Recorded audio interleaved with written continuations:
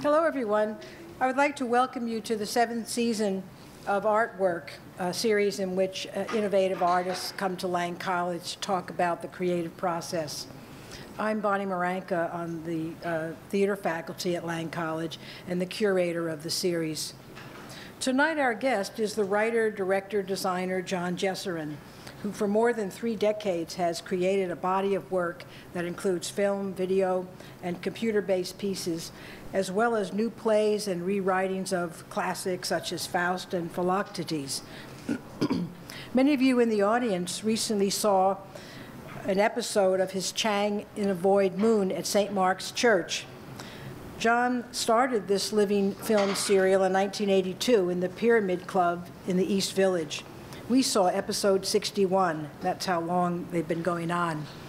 His web-based series entitled Shadowland, now on Vimeo, offers another cast of international characters in their own intrigues.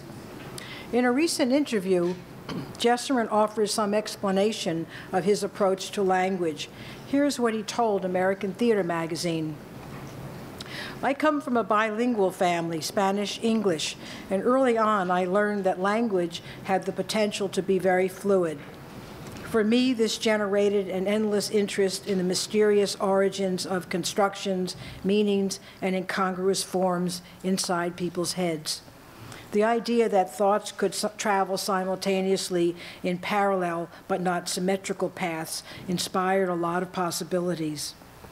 The Chang series is a good example of Jesurun's unique style of mixing song lyrics, world events, American culture, and a kind of deracinated poetry in a media-based work taking place in multiple planes of reality. In fact, a Village Voice critic once wrote, Jesurun's postmodern theater is set everywhere and nowhere. It matches the dislocated condition of our world in which disaster can happen anywhere, and our TV news hounds will bring it to us. Jesurun's work reflects the crossovers between theater, visual arts, design, and literature. That is a contemporary way of working. It is anti-disciplinary in the true and best sense of the word. He is a good example of the unconventional artist who can work alone or in collaborative settings in areas of design, art, technology, media, and performance. Such a field of artistic activity has raised many issues with regard to the nature of presence and mediation of the human body.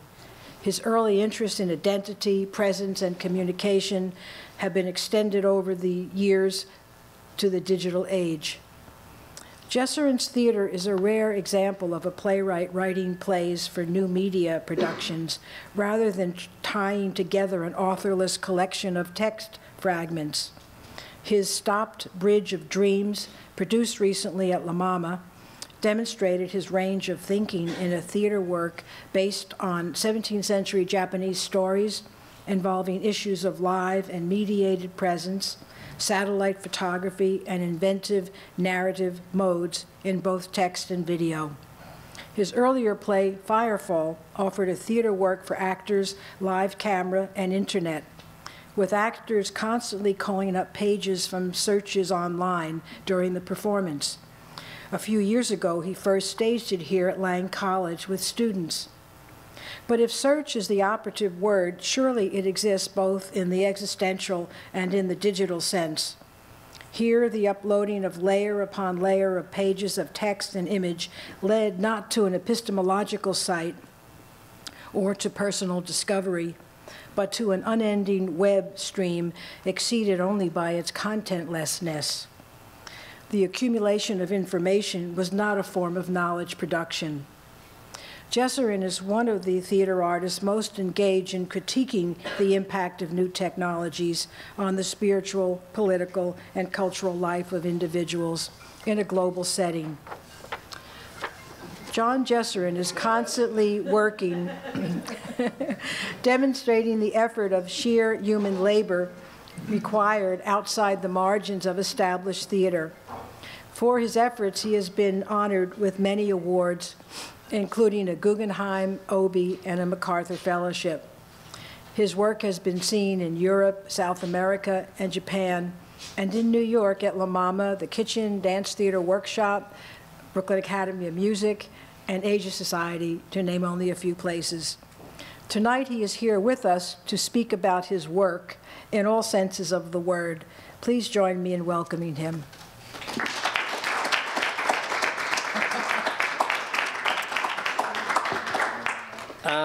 Thank you. Thank you for coming. So I'm going to try to give you like a survey from the beginning to the present, just so you get an idea of where all these things might have come from and how they have converged together over the years. And so it's always interesting for me to go back pretty much to the beginning and see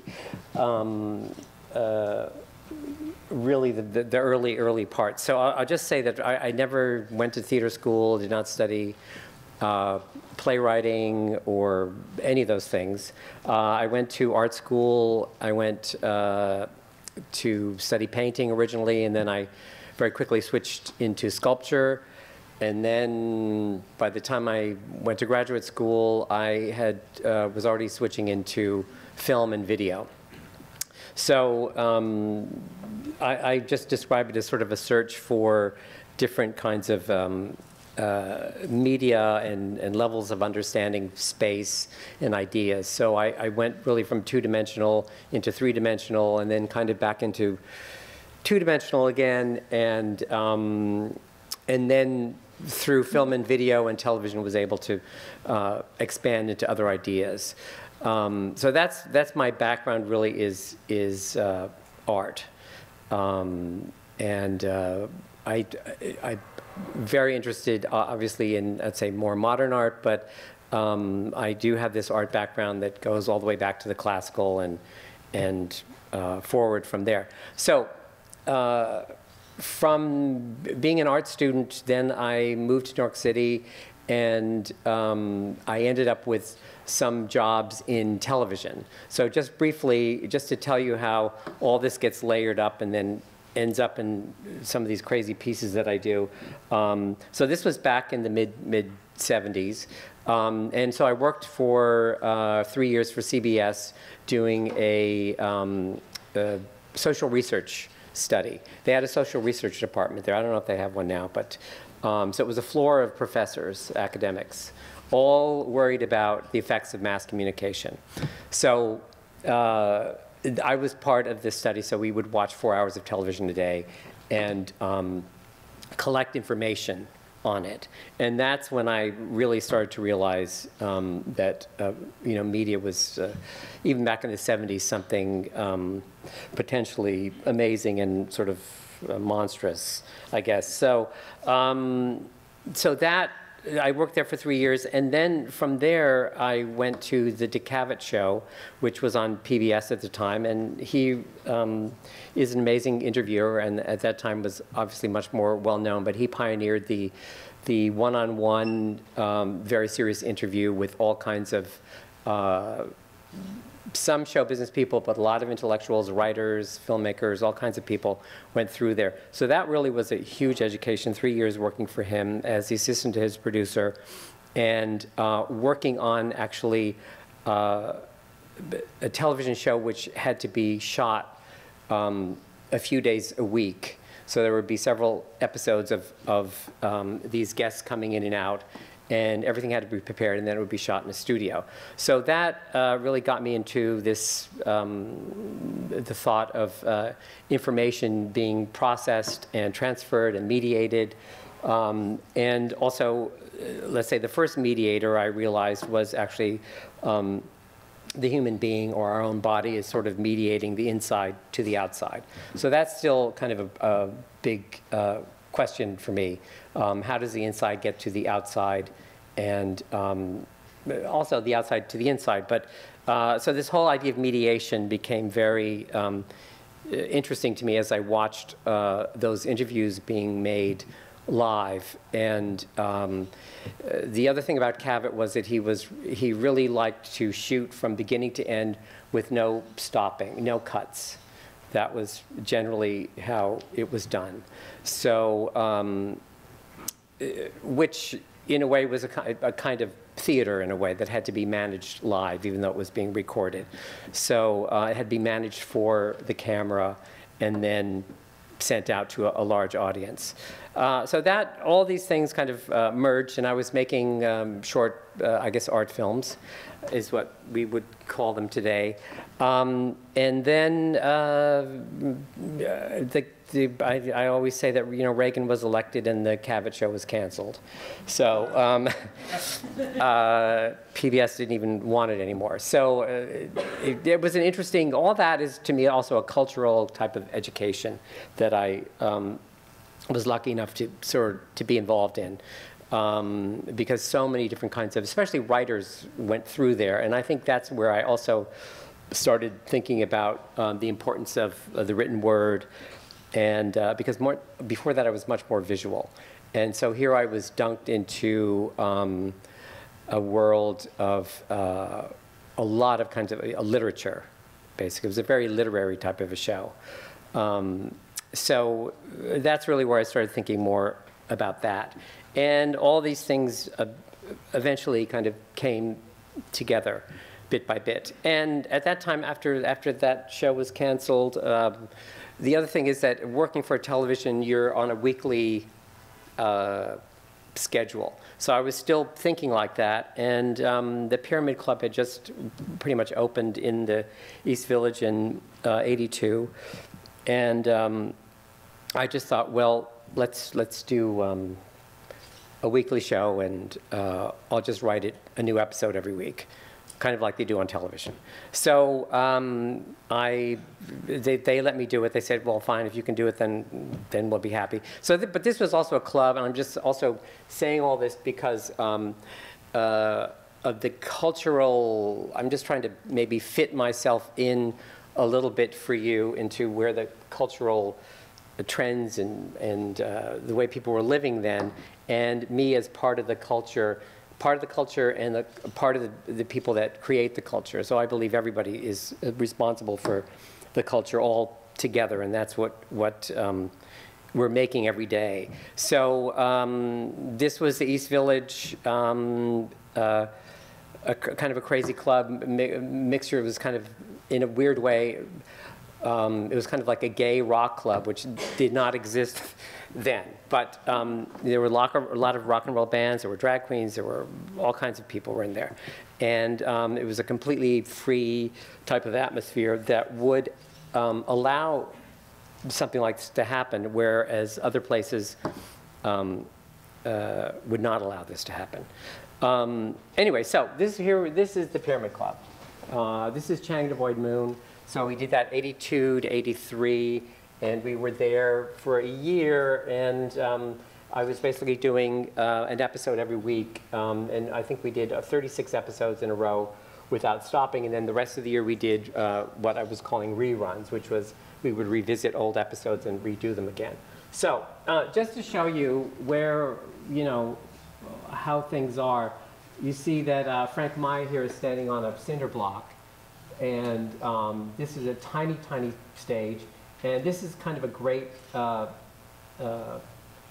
picture to show you what a night at the Pyramid might be and who these people are. So there's Frank Maya. There is Steve Buscemi. I'm sorry. There's John Kelly. There's Mark Boone Jr. over there, Sons of Anarchy. In the back is Fiona Templeton. Avant-garde playwright and director. Frank Maya, you know, became a, you know, very famous gay comedian, and also was a singer. So all these kind of people would mix together every week and every night at the Pyramid Club. So this is kind of a typical way I would organize the stage, since I didn't really have any training in it. I wanted to make it all cinematic because I loved film and video and television, so it all had to go that way. So some scenes were very short, some were very long, some, let me just get moving here. Some were, over here you see there's a television set, and it was really the first episode of Chang that I used a television set, and then I used one really in every episode in one way or another. But the actress couldn't remember the lines, so I said, well, I'll just videotape you, and then somebody can talk to the television set. And that's how it was just a practical way to get around a problem. And then it brought up all these ideas about what is an actor, who is alive, all these kind of questions, which I'll just say now that still go through my work. I realized as we were doing Chang again, you know, so much later, all the kind of the same questions come up again in different ways and said by different people. So things like people are always asking, who are you? Where am I? What am I? All these kind of questions about location and identity, and why are you here? What are you doing here? All these kinds of almost like childlike questions that kind of define our identity. They kind of go, people keep saying, you know, am I dead or am I alive? I don't know. So all these kind of questions get peppered through these works, and it really kind of started in Chang. So this is just another. Then there was such little space, I just had to cram everything together. So these are just conversations that would be had in very, I guess, strange, apparently strange locations, but they worked, they were very, very economical, and they seemed to work very logically, also for the audience, seemed to understand how things were fitting together, even though they didn't look like it wasn't a naturalistic setup. And then I was also interested in, like I said before, in cinema and the camera, the whole idea of the camera looking, the camera could be anywhere, a human couldn't be. So I started changing the stage to accommodate this. And so these people are basically on their sides. And it looks like the audience, the light would come on, the audience would think they were seeing it from above, and then they would realize that they weren't. So, you know, just for a flash, the question comes up, you know, where am I? You know, or where are these people? Why are they doing that? What's the matter with them? All those kinds of questions. So here's another one. This is the woman who apparently is laying down is actually standing up.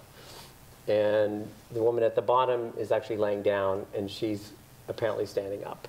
So they would have these conversations in these kind of unorthodox positions, physical positions, which had an effect on the acting. It also made me think about what acting was, what the presence of an actor on a stage was. Why was it? Why were we only have to have everybody always on one plane in theater, in performance? So people ended up hanging from rafters and doing all kinds of things while they were speaking a very, very difficult text. So that was another thing. Is I was very influenced by, let's say, people like Hitchcock and Ingmar Bergman.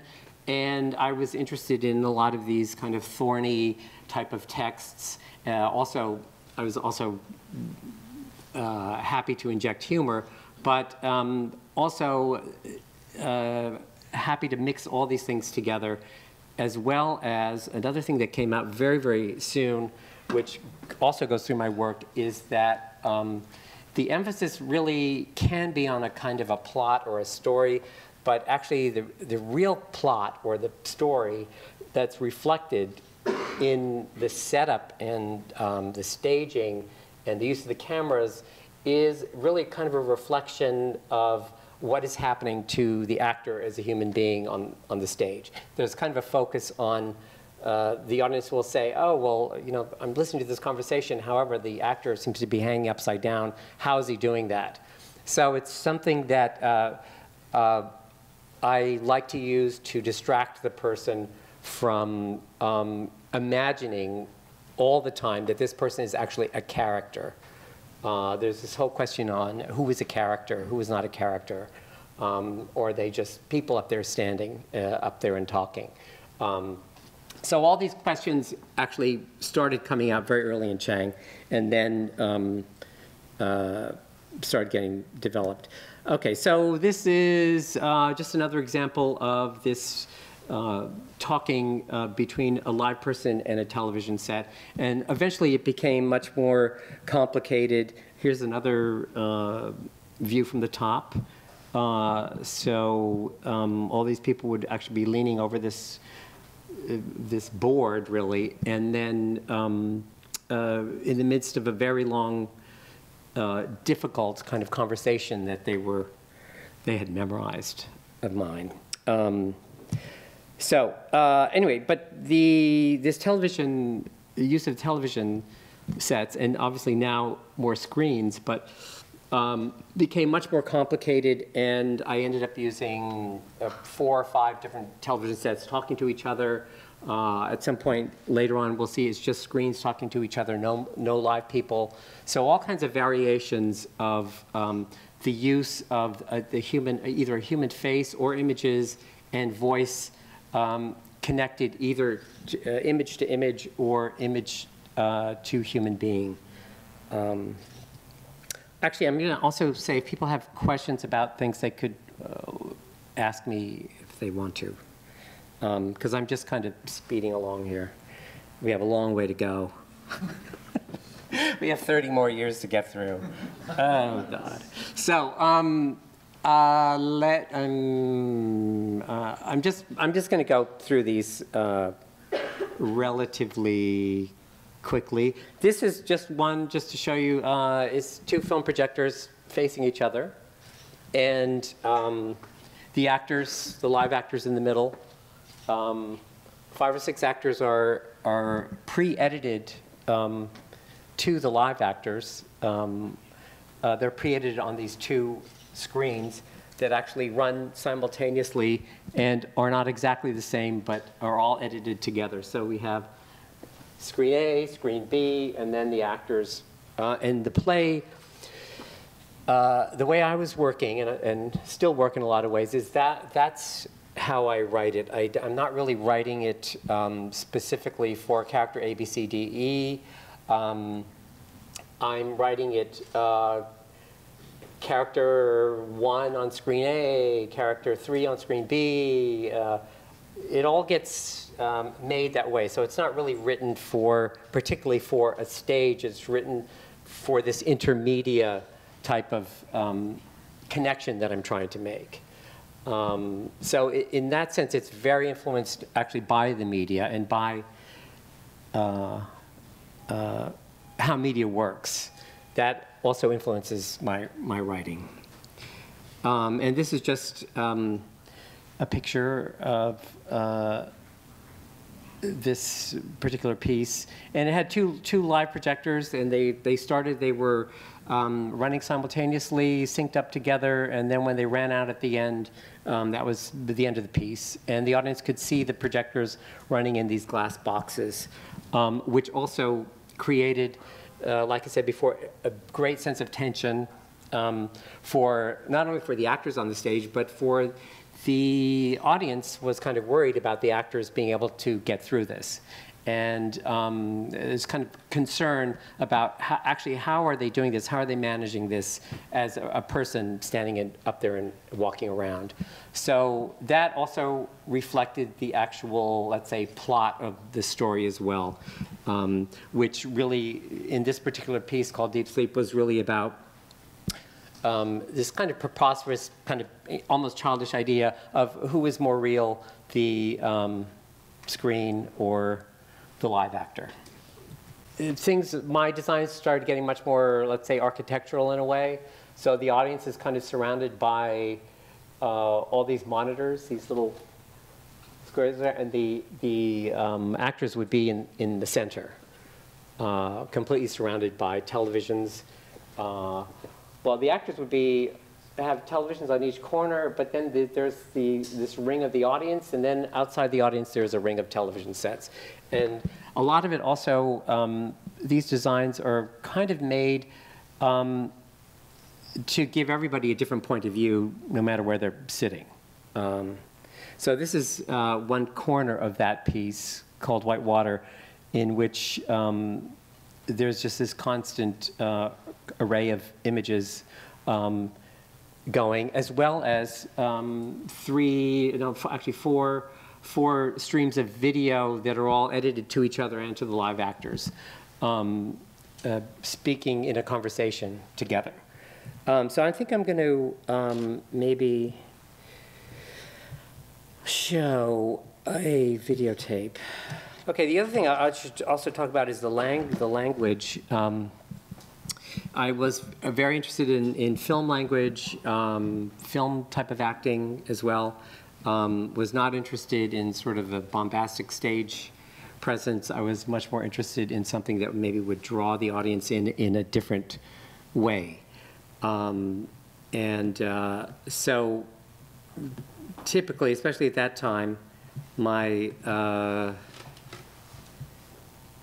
actors spoke very, very quickly and in a very kind of a dry, flat way. So I'm just going to play this little piece from 2005 called Shatterhand Massacre.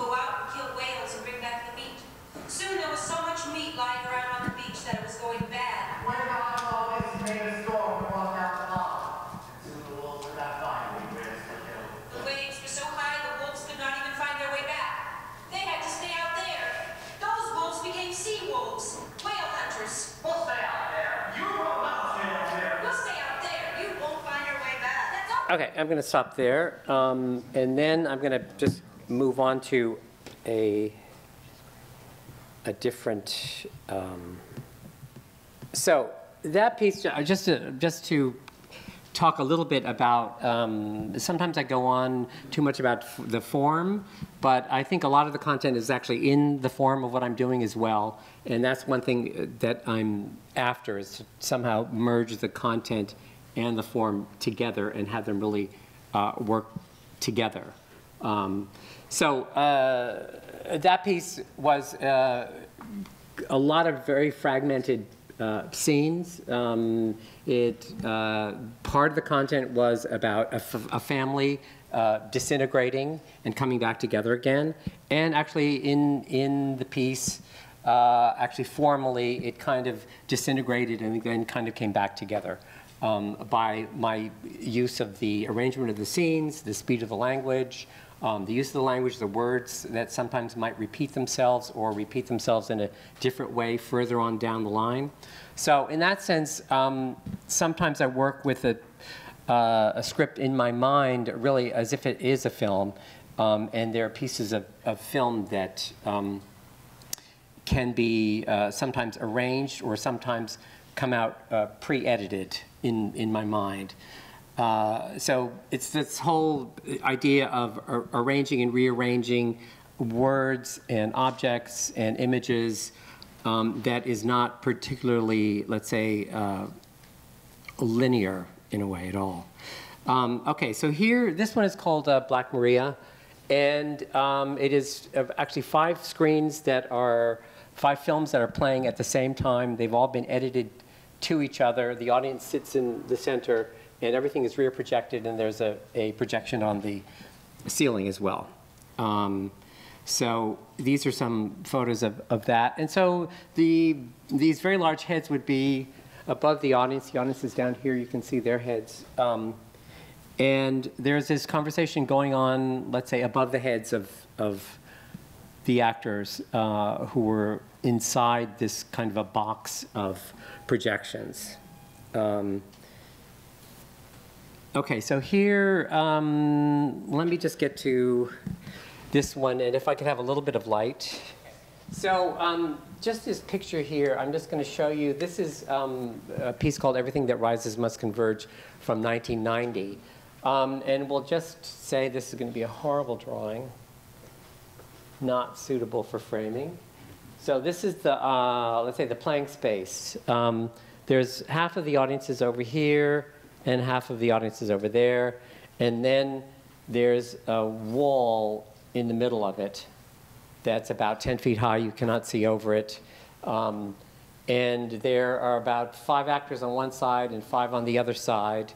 And then above this, there are, actually you can see over there better than I can draw them, but there are monitors that face both ways. And then there are cameras on the corner, each of the corners of the space, taking in whatever's on this side and sending it over to that side, and vice versa. And then there's a surveillance camera that goes over the wall and in a circular way, and you can see both sides of the wall, what's happening. So the audience is completely separated from each other, and the actors are separated from each other. And they're basically having, this was really, in a way, kind of a Cold War piece. It's kind of a love story. It's a Cold War story. They're all speaking in a kind of a code language that in some ways you can't really, you can only partially understand through the words, but it's the intent of the actors, that the intent that they're showing is really more how you can understand it. And I'll show you a little bit of a tape of this as well. So also there was a table that went right through, so sometimes people would have conversations with this wall between them. Then the other thing is that this wall slowly, it was on a pivot, and slowly the actors slowly started to move it, so that eventually it was cut this way. And so the audience could see all the way through. But this audience still could see only these actors, and this audience could only see these actors. So the actors would move around with this wall. And then at one point, the whole thing, the actors pushed it, and it spun around, and then ended up in the reverse position. So these people ended up with the actors on the other side of the wall, and the other way around. So anyway, and the language is very, very fast. And I'll show you, this was kind of in a way, kind of the high point of this very fast, almost kind of brutal language scenario that was happening in my work at that time. So, all right, this is the wall as it would be in its split way. So you see the table going all the way through, and you see the television monitors above. And this is the wall from one side. One side of the wall was painted black, the other was painted white. And then this is the wall as it was spinning. And this is just another, this is the white side of the wall, the table through it. Okay, let's see if I can get this DVD happening again. So the way I explain this particular scene to people is, this is about, in some ways, two governments spying on each other and fighting with each other and sending directives out, et cetera, with their staffs around them. One person is the leader of one country, the other one, and you'll be able to kind of see who was a woman on one side, a man on the other side. And it's kind of like really a meltdown in the Oval Room or something, simultaneous of two different Oval Rooms melting down together. The other thing is that I wrote it for both sides of the wall to kind of have a conversation amongst each side and also have it be able to work for both sides together. So the lines are constantly going over the wall and circulating around. The other thing is that people, you'll see this edit is made up of all the pieces that were shot through the cameras that were used on the video monitors. And the actors really, if they were talking to somebody on the other side of the wall, they would face a camera and not the audience. So. What is that stinking breeze I smell? There aren't something boats, only little boats. The Navy is working in the harbor off the storm. Couldn't they stick them to remove the stink and inhale this beat-up smell all day? It gives me disgust. The sun and the flies and the bodies cooking in their armor. We've sunk the Navy and backed it sunk itself with the bodies washed up. Change the direction of the wind. It's backward. Out of here. Do I have to sit here and smell my empire rotting? The wind will stop and reverse when the sun goes down. I inherited this. I don't know. You don't know. Is that all you can say? Of course you don't know. All you know is that you don't know. What else do you know? Well, tell me something fragrant. Even the air is What wrong. does the king say? Nothing. You're not getting anything from anywhere. Why not? There is none. No transmissions. No transmission. Is that out this job over? Shall we pray, save us, He prayers? doesn't understand. He's too stupid. Oh, Lord, get me out of this for the sake of the sublime defects, heretics, schismatics, libertines, astigmatics, atheists. Everyone else who's come to this sticky and bloody sacrifice. Orgiastic melanated disaster, lead us home.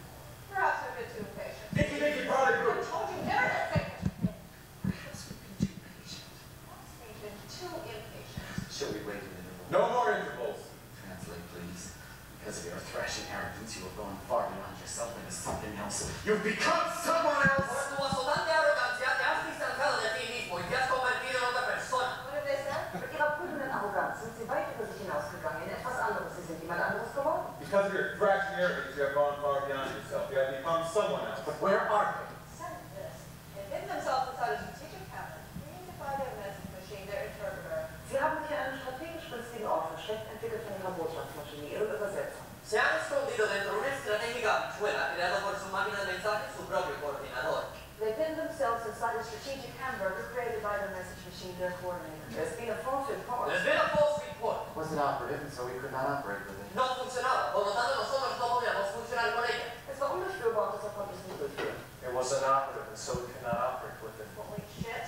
What about our experts? Our experts are nothing but a camel copy collection of incendiaries and horoscope readers. Sus expertos son nada más que expertos en leer horóscopos y ser revolucionarios de mesa. Händler und Wegbereiter hacken sich den Weg frei in unbekannte Gebiete. Warmongers and trailblazers hacking their way into unknown territories. Mrs. Peabody. She's trying to therapize us with some weird linguistic retraining of our human nervous system. She knows we're nervous. We're not nervous. But the rest of the message is unclear. Not so clear. Some kind of synthetics going on. Oh my dear, not again. Embarrassed. Call in the theoretician. Número 27, a la recepcionista, por favor. But the number disagrees. And wholeheartedly, wholeheartedly. We've all agreed to do so in every reaction we make. We signify our agreement. And some must agree. I don't understand this. You're not supposed to. I want to. You don't have to want to. Why should you want to? You're not supposed to. You don't have to. But I must. Personally, you're just a functionary. What are you waiting for? Call in the theoretician. What is she gazing at? Feeling dread coming by there, and Nanny Dreadlock. There's no dread in here. Don't touch me. Please don't. I couldn't bear it. But why? I'm your doctor. Please don't. But I must listen to your palpitations to keep track of them. Please don't. Isn't there any other way to listen? Can't you look at my veins that are pulsing? No, that won't work. And get out of that. Get out of that costume. Don't you like it? No. Remove it from your spindly body at once. I will not become naked. We'll remove it at once. Take it off. Or have it cleaned at least. It smells. I told you that's the Armada remnant and the rest. I killed the last one myself. How? I stabbed it with a stick that was rustling around in the garden. I stabbed it and it let out a gigantic squealing chill and it nailed a tire switch. It was thrilling. Lo pinché con palo, se movía por todo el jardín, pero un chileno con el pelo de un neumático. Fue escalofriante. Oh, baby, please don't talk about this thing. It's not good for me. I'm so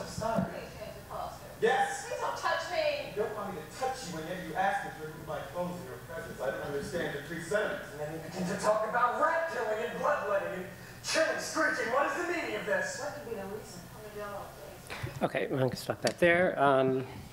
Anyway, so the other thing about this piece is that it did create kind of a unique atmosphere because both sets of actors were separated from each other throughout the whole performance. They really only heard each other and saw each other on video. So that also created an interesting kind of tension going on for them as well as the audience. As well as all these other ways of speaking into cameras, away from the audience. It's almost as if, in a way, the audience wasn't even there. And I'm sure that some of the audience felt like that too, but anyway. All right, so I'm just going to go ahead a little bit more to a couple of other things. I'm going to skip ahead to, well, I'll just pop in a couple of these. This was for one person and 5 cameras inside a very tiny room. And the audience actually never saw the person except on video.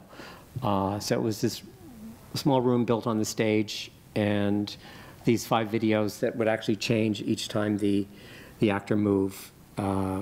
The images would change on the camera.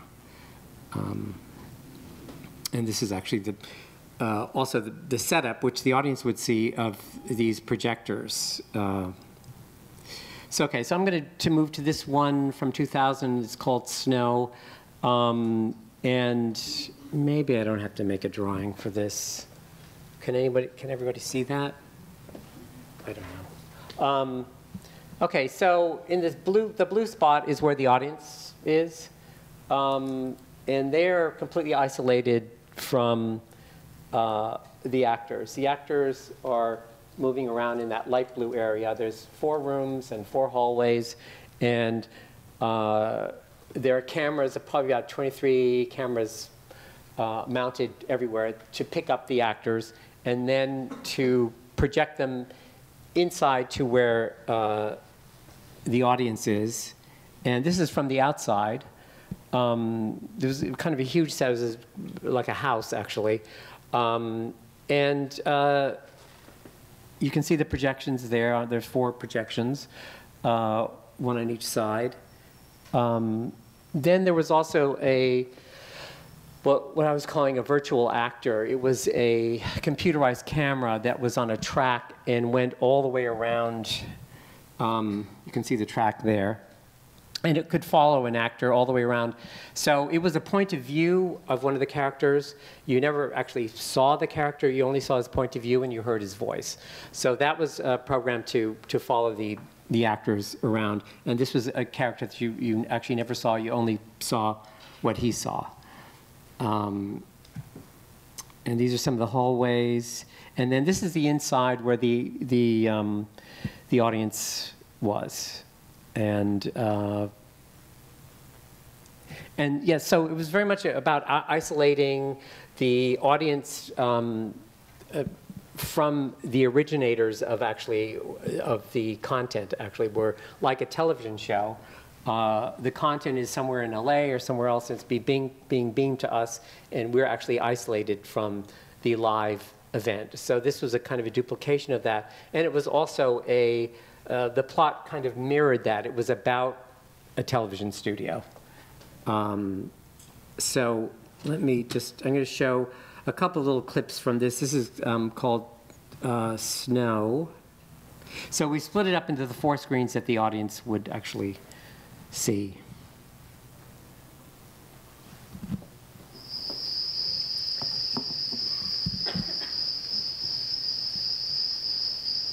This is the explanation of it, and this actually shows you a little bit what it's like to sort of be inside that space there.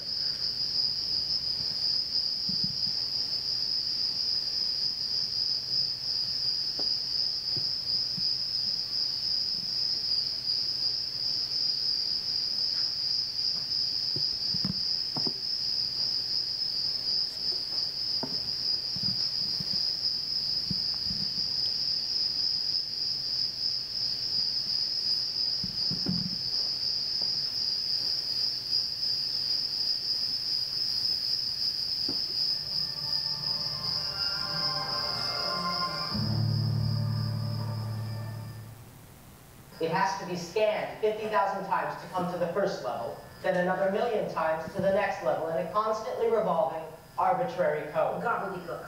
Kerfuffle after kerfuffle. Does Heather Locklear know about this? What's the matter? I want you to do me a favor, Monty. Sure, what? Stay away from Vita. Why? What's wrong with me? Have I suddenly grown 2 heads? I just don't want you to take her out so much, that's all.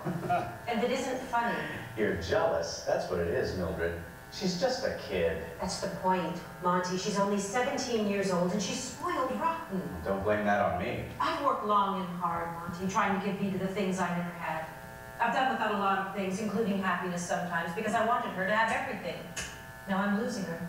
She's drifting away from me. She hardly talks to me anymore except to poke fun at me in French, because I work for a living. All kids are thoughtless at her age. I don't like it, and I blame it on the way she's been living. All right. I won't take her out anymore. How's that? That's fine.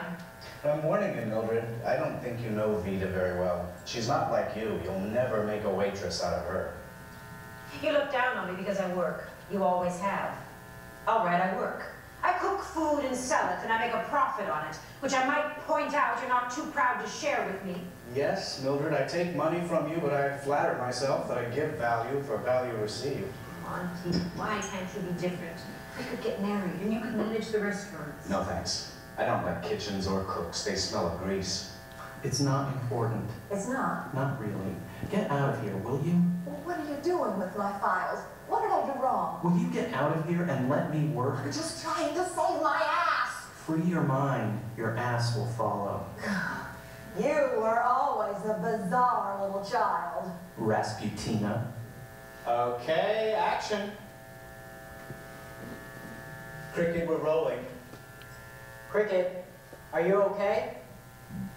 Cricket, say something. Cut. What is the matter with you? Cricket. Cricket? Can you hear me?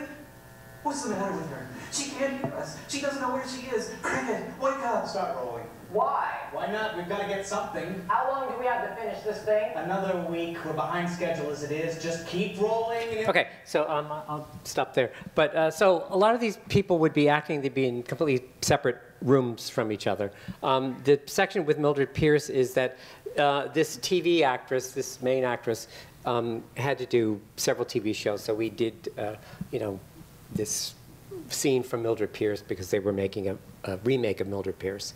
So we kind of wove that into it as well. But yeah, this was very interesting. There were four live actors and then this virtual actor, which was that one scene with the woman looking into the camera. So they would be, this camera would be following them around the set actually, and they would be having to deal with it. Also, we used, here you can see the actual tech room where we were actually, all these things had to be edited live, and this was in 2000, which was kind of a very difficult thing to do. We had to have 4 separate editors editing these 23 cameras. And so we also used that as a place to do scenes, but editing it live was actually perhaps just as hard as actually trying to act in a room by yourself with a camera, not knowing if the other person is actually in front of their camera.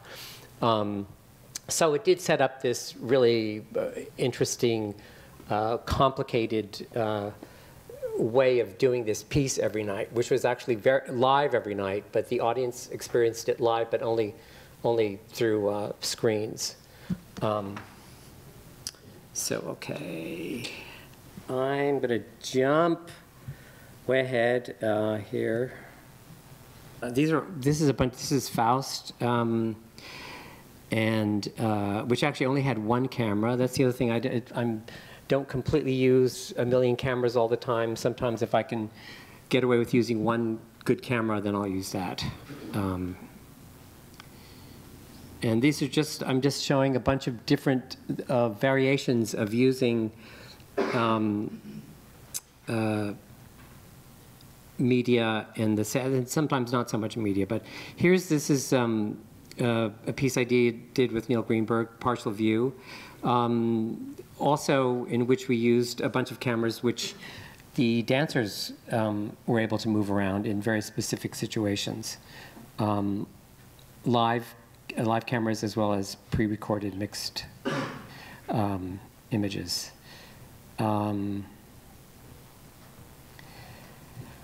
Any questions? So quiet out there. Okay. Okay. So I'm gonna move to Firefall, which is actually started here in, I think it was 2006. Actually, it was when we did the first version of it here with students. And then later on, it went to Dance Theater Workshop in 2009, I think.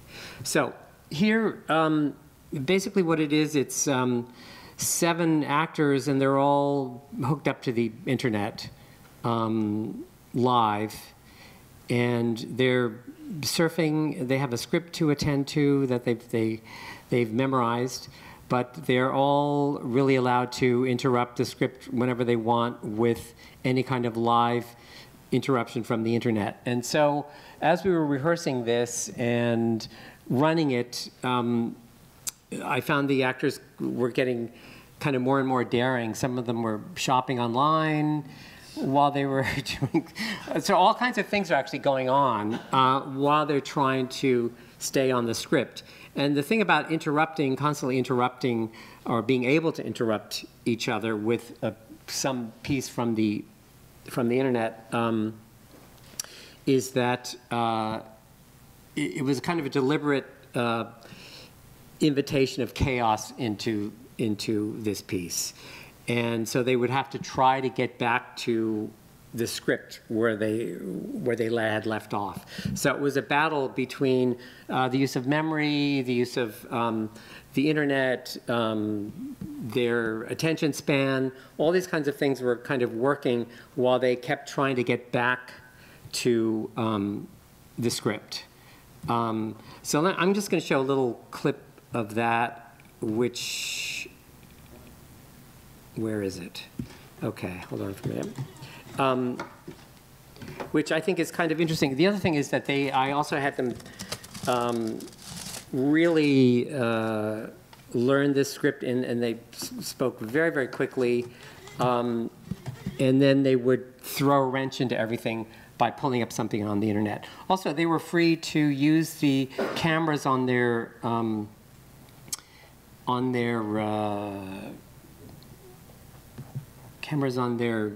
computers and mediate themselves that way. So sometimes you'll see their face up there, and sometimes it'll be distorted. There'll be all kinds of interruptions. And the other thing is that the screen is, you'll see the part of what I was very interested in is this kind of a very active screen, which also to me is kind of maybe a reflection of a mind just totally activated all the time, or wandering from here to there, and you actually never know what's going to come up half the time. So yeah, this is just a little clip. There's some interruptions, but also you'll see that how active the screen is. It sort of reflects what each actor is doing. So each actor has one of those screens there. So I'll just. So where's the poetry and all the fluff? The fluff is the poetry.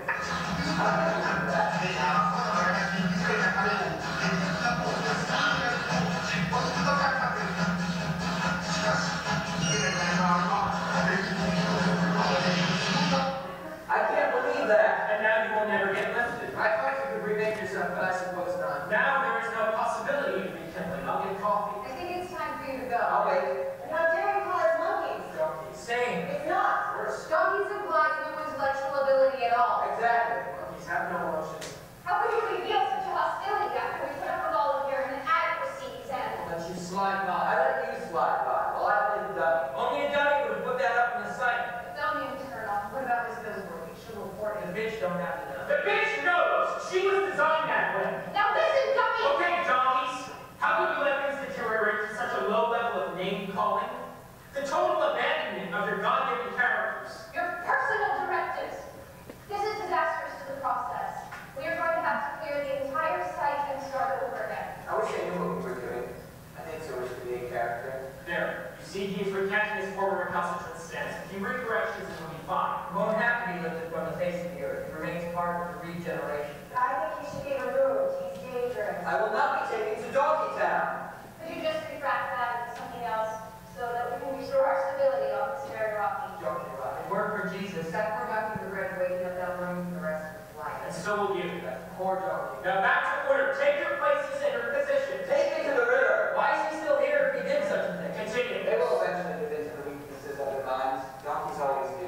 They will end up on the other side. What other side? Oh, don't stop with the dummy questions again. Whatever other side there is. The other side of the San building. Francisco St. Luke's Hospital. 3 weeks ago, baby Kalani Hubbard seemed so perfect at birth, no one noticed. The nurse and the doctor looked so normal. They didn't know. They told me he was 6 pounds and didn't have a thing. That was all they said. But his dad noticed this spectacularly rare case of polydactyly. 6 perfect fingers on each hand, 6 perfect toes on each foot. The general trait runs in this family. Thank you. Whatever other side there is, The other side of the building. or just nowhere. The other side of us. Communal ecstasy you're talking about. What do donkeys think about it? Ask yourself. Okay, so we stop that there. Anyway, so that is just kind of an example of part of this with these kind of interruptions that would really, you never knew what they were going to bring up on the screen, which is, for me as a director, was really kind of just completely, not completely, but letting go of my script in a way, throwing it to the wolves, and then whatever, seeing what would come up. So many different kinds of things came up, and including one night some pornography came up, and it just brought up a whole other issue. So yeah, it was anyway. So that is Firefall, and I'm just wondering where. I'll just go back to the photos.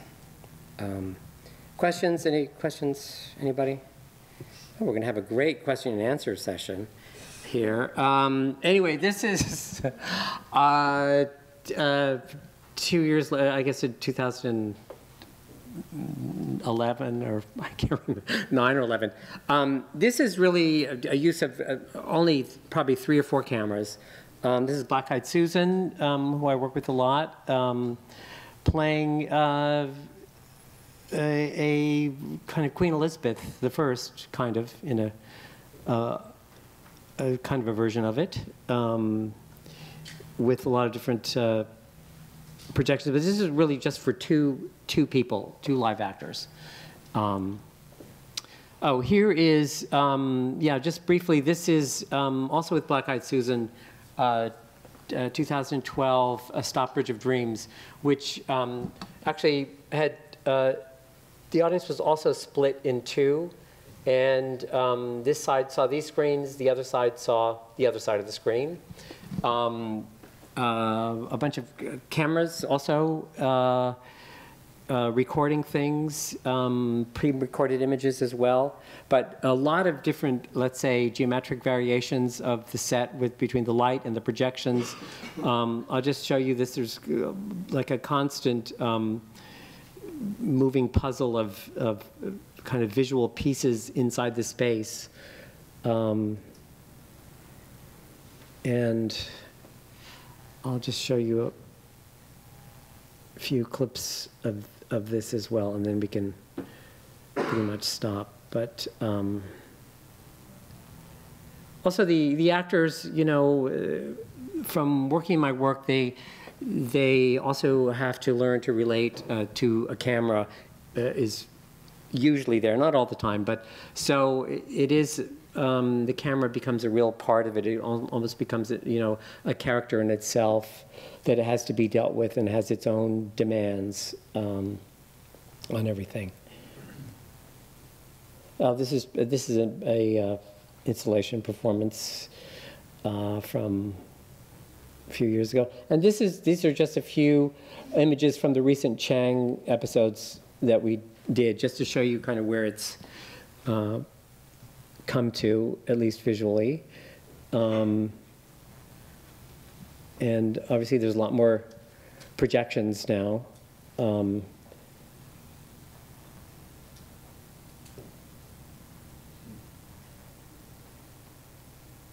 I was just thinking I would just show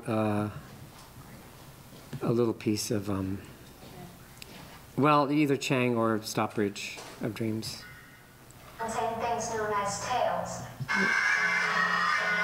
I was brought up in a part of the country so remote that it lay beyond the end of the Great East Road. What an uncouth creature I must have been in those days. Yet even shut away in the provinces, I somehow came to hear that the world contained things known as tales. And from that moment, it was my greatest desire to read them for myself. To idle away the time, my sister, my stepmother, and others in the household would tell me stories from the tales, including episodes about Genji, the Shining Prince. But since they had to depend on their memories, they couldn't possibly tell me all I wanted to know, and their stories only left me more curious than ever. And now we must think of them only as images of themselves, which I beg you to erase from your mind. Otherwise, you will suffer the pain of loss. I will continue to suffer this, as I can never release their images from my thoughts. I am much too far into the age of nothing to do anything but use my memory. So, I will recite from memory. Supposedly, this takes place in the pleasure quarters of a large 17th century Japanese city. My middle-aged mother apparently owns a tea house in which Her son has been employed his whole life.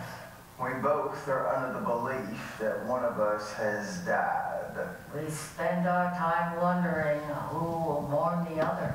Neither dares take the plunge and give in to become the mourned. Yeah, well, someone is dead in this scene and it's not me. We're not someone.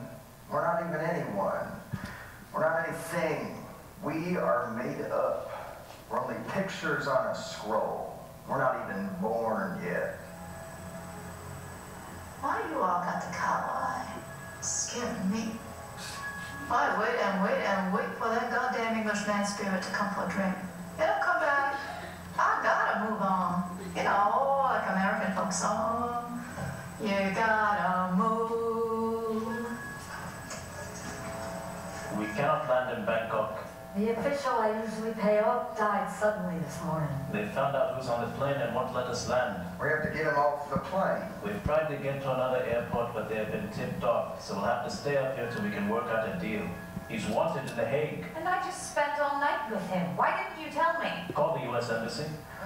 I tried to rebook with this one guy. He said, "Noli me tangere, Caesar sum. Touch me not, I am Caesar." I never saw him again. Spy. I think he must be dead by now, one way or another. I see him in the world of dust outside the windows. He must be dead. He seemed like he was in a descent. He didn't want to take me with him. I would have gone. Where is this coming from? We are haunted.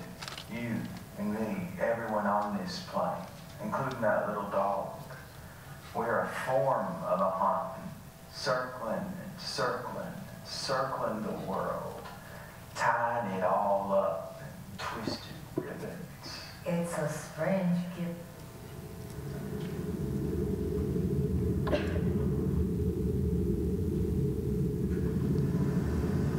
A Buddhist monk barbecued himself up here one night at 30,000 feet. They usually never make any trouble. At first I thought he was freebasing. It almost brought us down. We couldn't save him. We held a mass for him and dropped him into the South Pacific. Luckily it was... Put on your robe, for God's sake, and dance. Okay, so we'll stop there. Maybe we can take questions now. I was wondering if you made use of dated media, like now if you were using VHS tapes, if you ever implemented that in your work? I'm sorry, what? Dated media. Meaning? Instead of keeping up with the time, like using, the television that was part of your history and then using the internet. Oh, yeah. Well, I mean, sometimes TVs Retro. have shown up. Once you have been forced to use that for so many years, you really don't want to go back, in a way. I mean, all the things that have happened were all things that I was dreaming of, someday I want to have to use this huge television set. The tape deck was huge in the 80s. And so you want to get lighter and to get more towards your ideas rather than sticking with, in some ways, turns out to be like a piece of furniture. I think that's probably, would be probably more interesting dealt with by younger people. They would see those things in a different way than I would.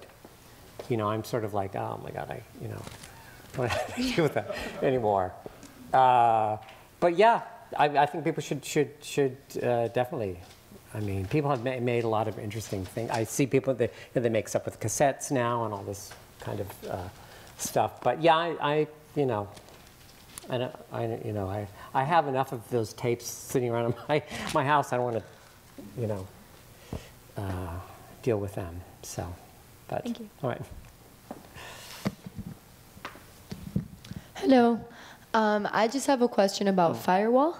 Firefall. Firefall. Well, Firewall too, yeah. Okay. I was wondering if you found it difficult, because it seemed to have a lot of different images, if you found it difficult at any point to keep the attention of the audience on the text as opposed to everything that was going on the screen. Well, that's a good question. I mean, that in a way was a deliberate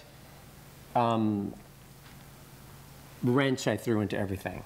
It was, a lot of these things are in some way me kind of daring myself to do something because I want to see what's going to happen, or what would it be like if this was set up like that. So in a way that was, let's say, kind of an extreme example of that, but I wanted to see what would happen. I wanted to also be able to let go of the script in a way and see how it fared, and also see how the actors would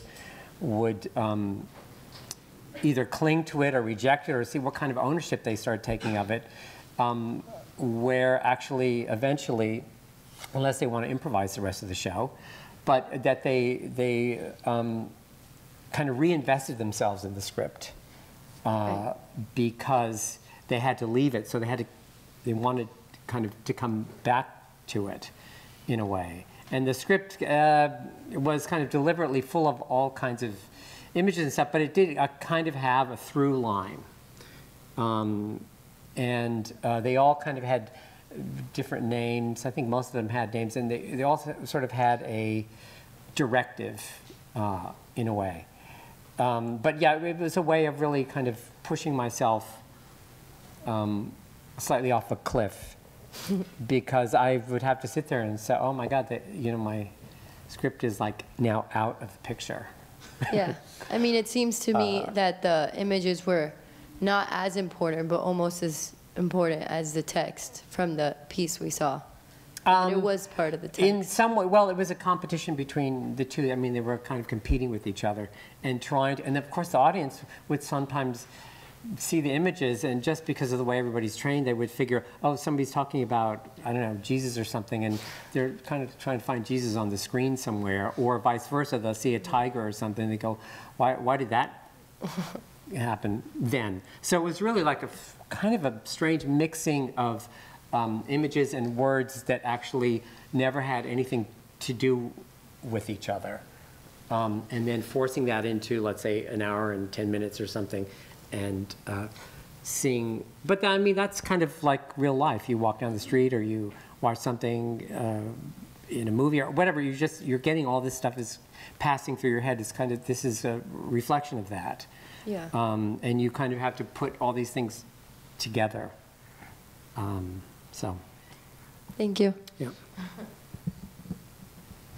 Hi, I was wondering about, like, what is your process in terms of making decisions about where to place things on stage and what angles to, like, shoot things from, or how you set up? Okay, yeah, that's also a good question, because when I'm writing, I'm also designing the set in a way, and I'm also thinking about what images I'm going to use. So I'm kind of balancing all that together. But then once I get to the space, that's when, I know what's going to happen is that reality is going to set in. And you realize you can't put the camera where you wanted it to be, because either the camera doesn't like where it is, or there's not enough space for. So it's adapting yourself with a certain percentage of what you want, and then also welcoming what the challenge you're going to have. How am I going to get around, you know, where are we going to put this camera, or how are we going to do this projector? And that actually spawns creativity and helps other things happen, and you kind of learn and you kind of expand your idea. So it's a mixture of both those things, and I do like sort of the challenge of, now what are we going to do with this? Shall we throw it out? Shall we keep it in? So there's part of that live thing, and then there's the feeling of, yes, I have it all planned like this. This is the way it's going to go. And I think formerly I was more attached to that. Now I always would leave, like, I always knew there was maybe 20 or 30% of, you know, of wiggle room where we're going to have to, something's going to have to be reconfigured, which I always liked. But now I like, even in this Firefall, I just thought, well, you know, it's going to have to be maybe 50% where I'm going to have to deal with it. So it's trying to be open to all these things and not just insisting on your idea, because you realize actually your idea is subject to reality, it's subject to a lot of other things. You just, your perfect thing can happen only sometimes, and that's not such a bad thing. So. Wait, so does your script inform how you want it to? Well, yeah, the script, actually the script, a lot of times, let's say, even with the actors and everything, you know, it's like a map. A lot of it is in the script. Okay. But, you know, the script can be changed or altered. I can move scenes around if I want. Like I said, formerly, I used to be much more, it used to be much more fixed. Now I'm kind of much more fluid about it. So, but the script actually has a lot of the actors I work with, just they get the script and the more they read it, we just keep reading it over and over again, and then they fall into certain kinds of patterns with each other and with the language, and it still remains kind of a really interesting kind of map to discover things, I think, as an actor, for me too, because I'm also waiting to hear it back, and there's a lot of things that I learn once I hear them actually say it, which I need them to do that. So it all kind of comes to life with that. But the script does it doesn't. The other thing, though, the one thing that it doesn't do is if you know, let's say somebody's talking about a car or a dog or something like that. The question I don't want to hear from the actor is, oh, well, where's the dog? Or where's the car? They said, they say that we're in a car. And I'm not attached to those things. In my scripts, don't actually only mean that. All you have to do is actually suggest that you're in, or say you're in a car, and you're in a car. You don't have to have a car on stage, or so things like that. Or if somebody, even like in The Last Chang, they were talking about guillotines, and somebody said, oh, my neck hurts. I mean, that was, the character said that. But the actress wanted to go, oh, my neck hurts, like that. And I said, you don't have to, all you have to just say is your neck hurts. You don't have to show your neck. You have to advertise it. You don't have to announce it. You know, it's, you know, just by saying it, you've done so much already. So anyway, yeah.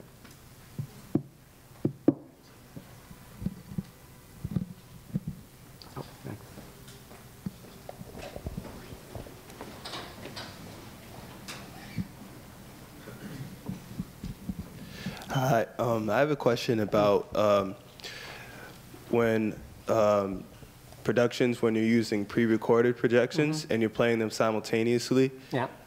How exactly do you synchronize them to do that, to run simultaneously? As much as possible. I hate to go back into the old days, but you know, in the old days, it was really, you're just basically trying to hit the buttons at the same time from this clunky old thing, and hope that it was, the gear was going to catch into it and go right. So yeah, it as much as possible, Although really interesting things would happen, like sometimes there, you know, the film might be like a couple of frames behind and start lagging. And so that also then creates an interesting thing for the actor to try to manage that and figure out how to make it appear to be working. And so all those kinds of things are not, they can be a disaster if they don't work exactly well, but they also, it opens up a whole new world of what's happening. Like once in the one with the film, the sound went out on the film. And so the actors just really, by their wits, they just kept their side of the conversation going. And then the screen would answer with silence, the mouths would be moving, and they'd read the lips. And so it was a really interesting sort of exercise in sort of interpretation and kind of balancing their voice with the silence, which apparently was supposed to have a voice in it. And so it was really kind of interesting. It was really interesting when the voice came back in on the screen. So anyway, all those things are always create more interesting things than they do disaster, I think. So, have you found that the synchronization process has improved over time with technology? Yeah, actually, it has. Actually, it's much smoother, and well, you have to have the right technician. So, but yeah, it is. Yeah. Do you work a lot with technicians and collaborate with them specifically? Do you? Well, yeah, I work a lot with technicians, and I like to, you know, a lot of it is me asking them, can you do this, can you do that, can you do that, why can't we do this, when are we able to do it, why, you know, and then they try and figure something out, or they'll say, well, I can't do this, but I can do that. So that's kind of a lot of the way that I work on it, and then as time has gone on, especially lately, I'm more willing to, once the technician really knows kind of the way I work and what I want, like just let them suggest things or try to handle it. If I really trust them, then I'm okay with that. Whereas formerly, I would just have to control everything. So it's a different way of kind of getting what you want. So. More relaxed. So,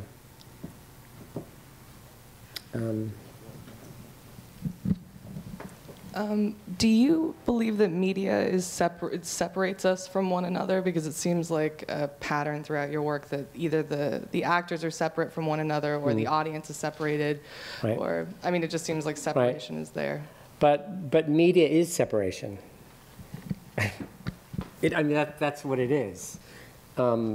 Even a painting or a drawing is a separate thing. It's been created separately from you, and then you look at it as a separate thing, and then something in a more interior mind space or something is how you maybe can approach it and kind of commune with it and not be separate from it.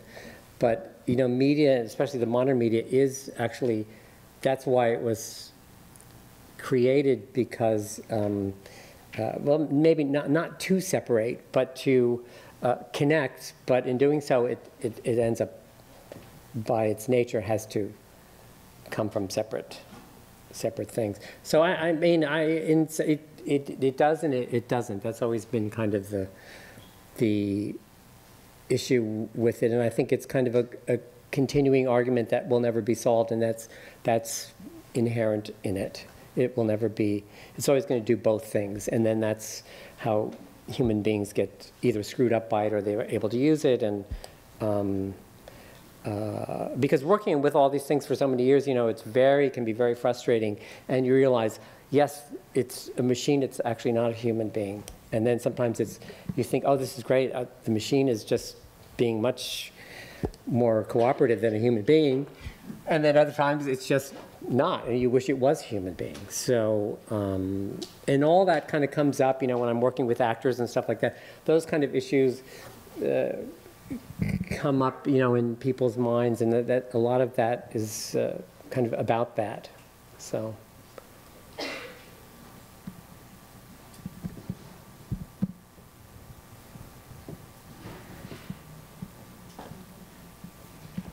Hello again. I just have a question. Are you, when you come up with your script, are you first inspired by an idea of a set and then you sort of create a story around it, or is it the other way around? Sometimes they come together, and really, in a way, the ideas are kind of fluid, meaning like writing is not just writing, it's somehow connected to drawing for me, or envisioning something. So they're part of each other, they're not kind of in separate departments. So writing or acting or movement, you know, I sort of, all these things kind of arrive, you know, together in a lot of times. So they're not, I don't say, I just have a drawing that is completely separate from, maybe sometimes, but generally I don't have a drawing or a piece of writing that's completely separate from everything else. It's usually somehow connected to something else, or I know it will be.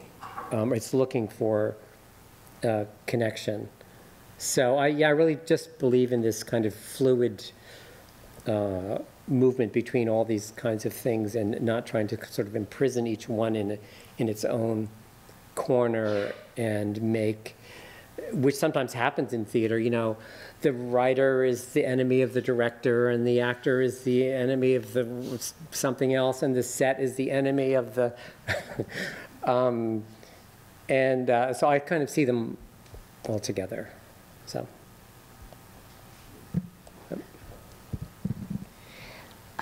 In the piece with the projections, all the projections on the screen, would you say that it was more of a test of the actor's ability to memorize the script and their attention span, or is it more of a test of the audience? In some ways it was a test of the audience, because the audience really was kind of distracted. But, you know, it's a presentation. It's, you know, I prefer not to really think of it as a test, even though the actors were, let's say, tested in some way. But because they were actors or performers, you know, that is their interest. That's what they're kind of wanted to be there to do. They wanted to be able to see if they could do this. So, yeah, I don't know if it's so much of a test, even though there's struggle is involved. So, but I kind of invite that into my work. You know, we have to kind of show the struggle or be part of a struggle to have something, and struggle is not a bad thing. And so if the audience has a struggle too, then, well, we're all struggling together. I mean, that's the other thing, that with the audience, maybe they're struggling to understand something, but they're going, oh yeah, well, I'm struggling, but that actor is, you know, struggling, not in a suffering way, but they're really working, and I can see them working. So I like to see that on a stage, not just sort of a representation of some fabulous character or something like that. I want to see into who the performer is too. So. Thank you. Anybody else? Oh, Bonnie? I just have one quick question. Since many of us saw Chang, maybe you can talk a little bit more about Chang and Avoid Mood, since many of us saw that. Okay. Yeah, Chang. Okay, so, well, because it started, you know, so long ago, and it really was this kind of feat of endurance for everybody. Everybody kind of agreed they would do this thing, and then the rest of it was trying to figure out how to do it. So first of all, in many ways, it is this very challenging. It's a challenge, and because it goes week to week, if you're doing it several weeks in a row and you're in several of these episodes, the pressure starts coming not only from the previous episode, but from the next one and the one after that. So it's a lot of, it's not just like doing a play. It's doing something that it has to be done in less than 1 week. It has to be memorized. It all has to be put together. And so everybody is part of that. And so that's how that works. It's a kind of a different atmosphere than just putting on a play, like rehearsing for 6 or 8 or 10 weeks or something like that. It has very much to do with being immediate and of the moment. And some performers and people cannot handle that at all, which is fine, I understand. And then there are other ones that just really kind of thrive on it. And so when we originally did it, I mean, that's really where everybody learned how to do, I learned how to write. I mean, it was just, the pressure was on to produce something. And so the actors had to learn how to act. And it was amazing how quickly people develop when they're given a challenge, if they're up to it. So, I don't know what else. Any other thoughts on that or questions you have? Well, you have 62 episodes now, so what about now when it's not in a club scene every night? Mm-hmm. You have more in the works? This was worse, I mean, in a way, because we did it we did 2 shows every Monday night. And this we had three nights, which means that we had less time to rehearse. So if you're doing 1 show, you can start kind of working the next day. So I had less time to write it. The actors had less time. We had 3 days less than we did at the Pyramid Club, and no free drinks. So it was a different. It was harder in some ways. So yeah, it was a different. It's a different thing, but still, all that kind of pressure is there. So. Okay. Thank you. Thank you.